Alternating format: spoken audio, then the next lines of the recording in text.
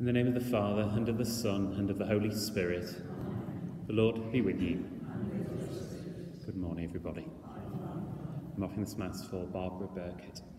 We're reminded in the Gospel reading this morning that we are to be prepared for the times when we haven't prepared our lives for the Lord's coming. We pause and ask the Lord's mercy and forgiveness.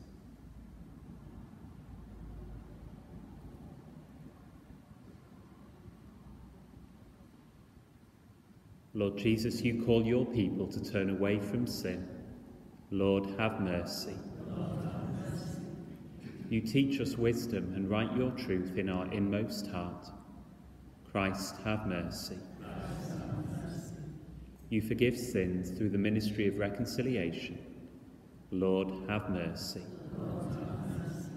May Almighty God have mercy on us, forgive us our sins, and bring us to everlasting life.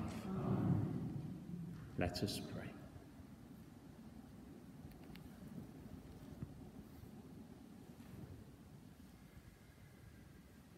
Almighty ever-living God, grant that we may always conform our will to yours and serve your majesty in sincerity of heart. Through our Lord Jesus Christ, your Son, who lives and reigns with you in the unity of the Holy Spirit, God, for ever and ever. Amen. We got to read it this morning, I believe. Yes.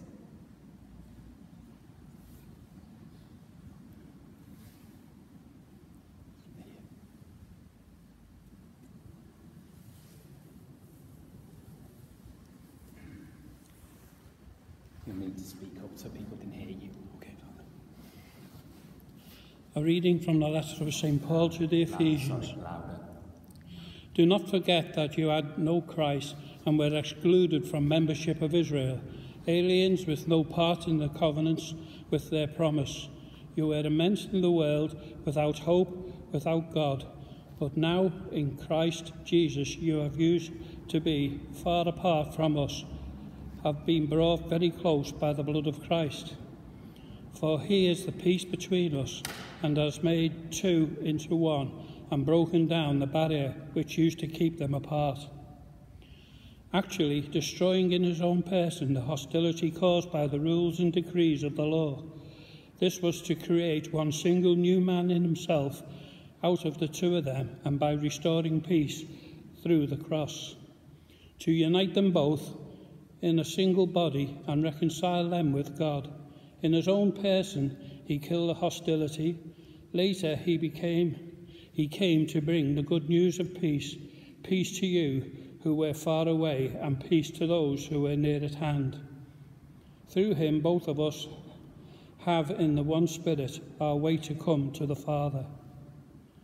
So you are no longer aliens or foreign visitors. You are citizens like all saints and part of God's household. You are part of the building that has the apostles and prophets for its main cornerstone, as every structure is aligned on him. All grow into one holy temple in the Lord, and you too in him are being built into a house where God lives in the Spirit. This is the word of the Lord. Response to the responsible psalm. The Lord speaks peace to his people. I will hear what the Lord God has to say, a voice that speaks peace. His help is near for those who fear him, and his glory will dwell in our land. The Lord speaks peace to his people. Mercy and faithfulness have met. Justice and peace have embraced. Faithfulness shall spring from the earth, and justice look down from heaven. The Lord speaks peace to his people. The Lord will make us prosper, and our earth shall yield its fruits. Justice shall march before him, and peace shall follow his steps. The Lord speaks peace to his people. Alleluia. Alleluia. Blessed are those who with a noble and generous heart take the word of God to themselves and yield a harvest through their perseverance. Alleluia. We're not allowed to sing. We're not allowed to sing. Okay.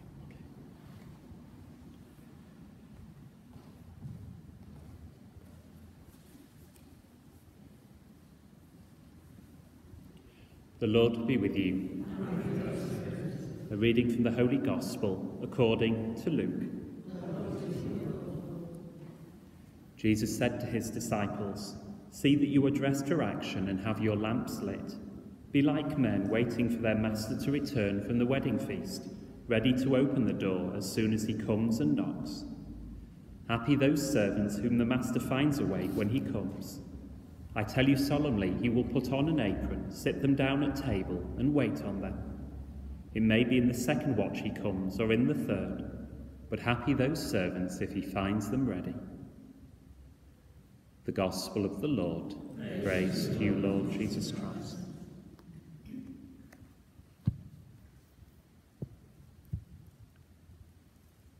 Blessed are you, Lord God of all creation, for through your goodness we have received the bread we offer you, which earth has given and human hands have made. It will become for us the bread of life.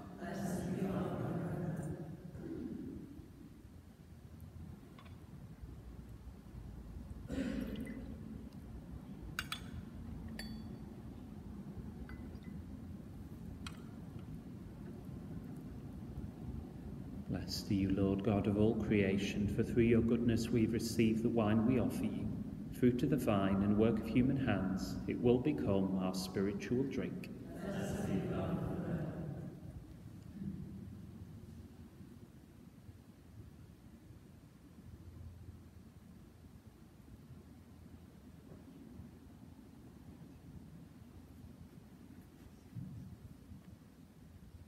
Pray, brothers and sisters, that my sacrifice and yours may be acceptable to God, the Almighty Father.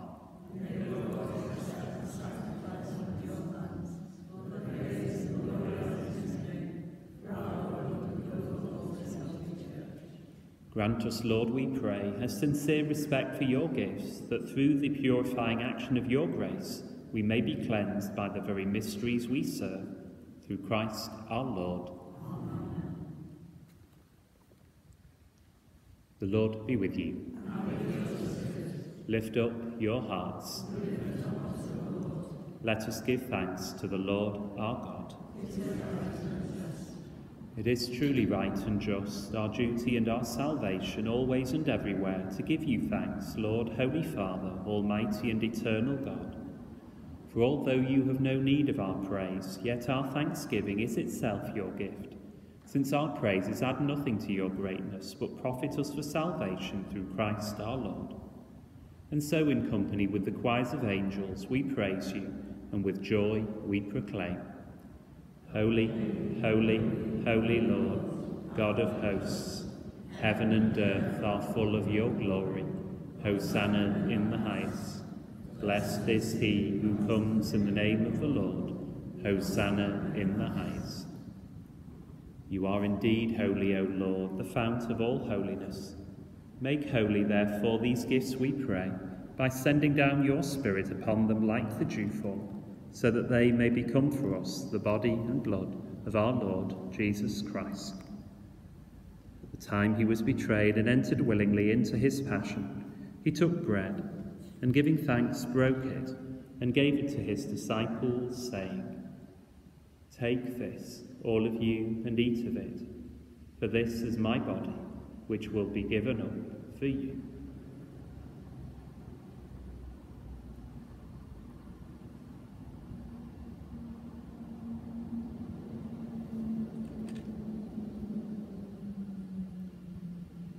In a similar way, when supper was ended, he took the chalice, and once more giving thanks, he gave it to his disciples, saying, "Take this, all of you, and drink from it, for this is the chalice of my blood, the blood of the new and eternal covenant, which will be poured out for you and for many, for the forgiveness of sins. Do this in memory of me."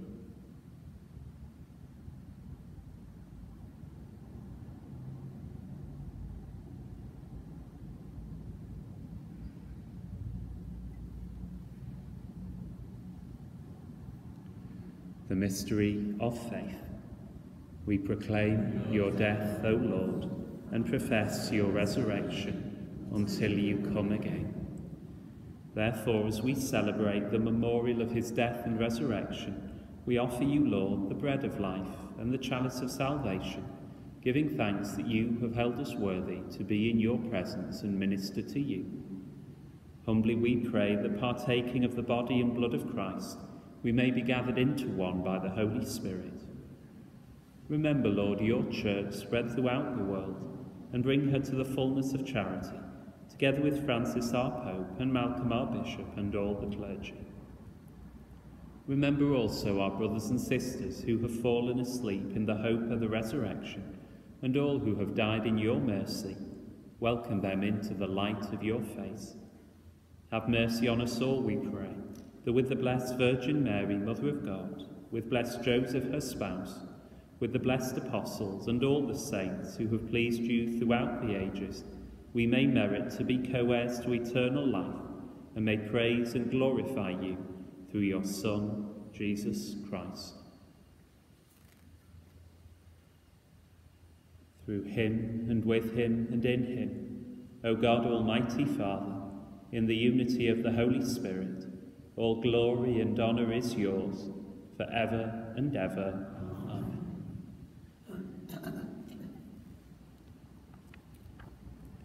At the Saviour's command, and formed by divine teaching, we dare to say, Our Father, who art in heaven, hallowed be thy name. Thy kingdom come, thy will be done on earth as it is in heaven.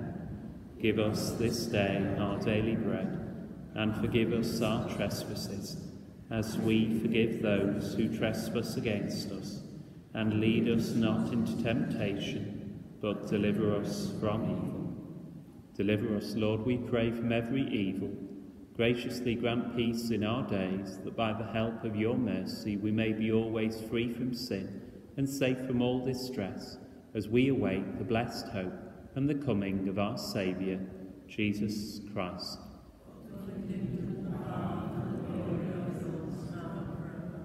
Lord Jesus Christ, who said to your apostles, Peace I leave you, my peace I give you, look not on our sins, but on the faith of your church, and graciously grant her peace and unity in accordance with your will, who live and reign for ever and ever.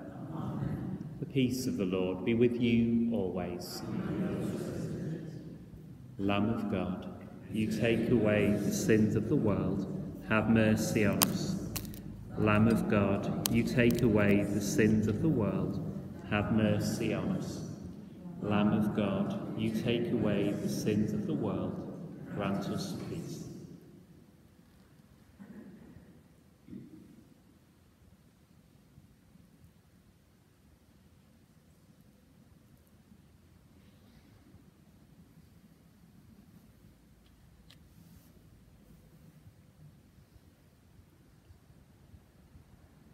Behold the Lamb of God. Behold him who takes away the sins of the world.